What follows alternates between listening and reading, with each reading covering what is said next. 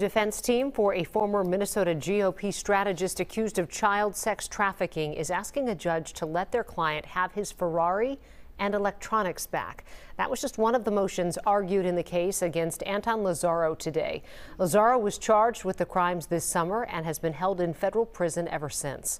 His team of attorneys also argued a selective prosecution motion that alleges the charges are discriminatory because Lazzaro is wealthy and young and is therefore a member of a protected class. After court recessed, members of his defense team called the federal charges government overreach and said at the most this should be state prosecution.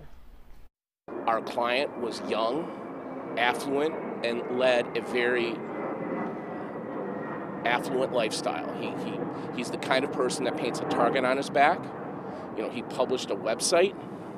He was due to appear on Tucker Carlson the day or two before he was arrested, or maybe even the day he was arrested, I think. It is still unclear when the federal trial would begin. Lazzaro's arrest caused major waves in the state's Republican Party, most significantly for former GOP chairwoman and current congressional candidate Jennifer Carnahan.